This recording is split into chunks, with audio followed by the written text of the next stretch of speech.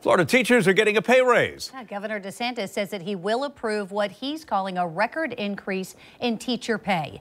News4Jax reporter Aaron Farrar is joining us now live. And Aaron, the goal is to make working in Florida more competitive. To do that, the governor says he will approve more than $1 billion in teacher pay included in this year's budget. That's a $252 million increase over last year. He has not signed the budget yet, but he did sign a bill adding other incentives for teachers. That includes signing bonuses for first responders and veterans who want to become teachers. Florida still faces some stiff competition. Before the pay increase, the state was 48th in the nation for average teacher salaries, and other states are also raising salaries this fall. Florida was 46th when DeSantis took office. It could be harder, though, for teachers to fight for better pay.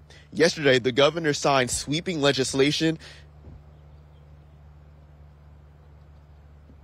that would require unions to certify if membership drops below 60% of all teachers in that district.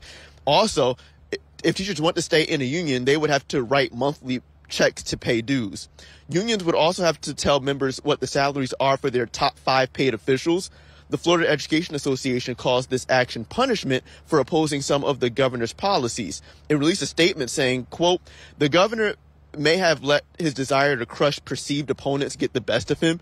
This new law grossly oversteps in trying to silence teachers, staff, professors, and most other public employees. We will not go quietly. Our students and our professors are simply too important."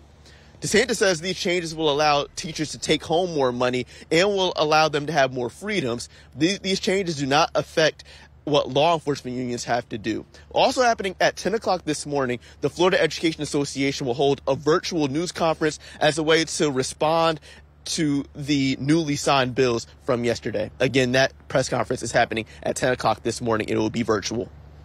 Reporting live, I'm Aaron Farrar, Channel 4, the local station.